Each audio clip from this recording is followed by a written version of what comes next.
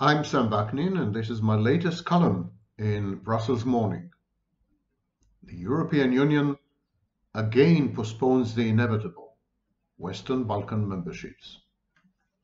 In 2003, an exuberant European Union met with the countries of the Western Balkans: Macedonia, Bosnia-Herzegovina, Kosovo, Montenegro, Serbia, and Albania. The meeting was held in Thessaloniki, Greece, and promised all of these countries accession.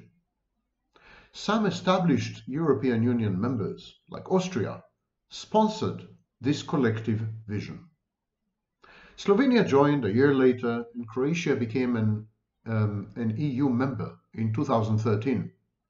Both are former Yugoslav republics, and this rankled. The 5 remaining rumps of Yugoslavia felt unjustly excluded. 20 years later, they still are and do. Equally impoverished and badly governed countries, Romania, Bulgaria, Cyprus, and Malta, to mention but a few, have joined over the years. Arguably, the strategic importance of the Western Balkans exceeds that of Romania, so why the delay? In the meantime, Russia has been busy exploiting the EU's inexplicable and discriminatory procrastination to make inroads into the region, most notably in Serbia and Bulgaria, and more recently in North Macedonia. As European Commission President Ursula von der Leyen admitted recently at the GLOBSEC conference in Bratislava, it is not enough to say that the door is open. Indeed, it is not. Von Leyden came up with the solipsistic proposal to grant the mostly agricultural Balkan polities access to Europe's digital market mechanisms and tools, including e-commerce and cybersecurity aspects. This would increase the trade in physical goods and services, she pronounced oracularly.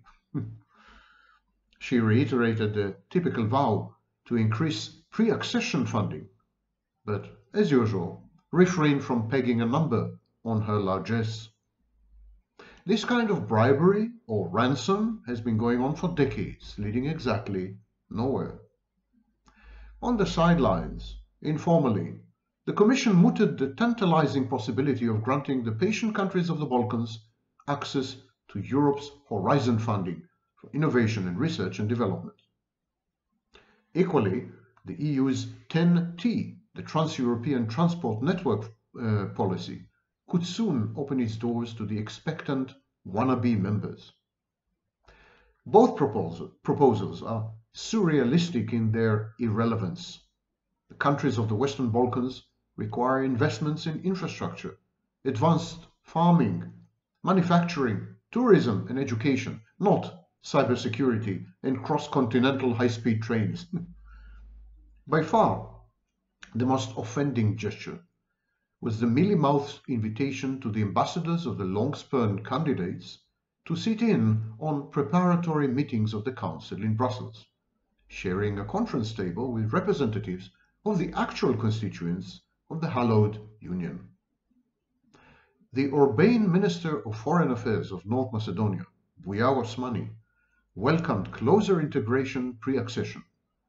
But in thinly disguised exasperation, he warned that the region is just hanging and in dire need of scaffolding.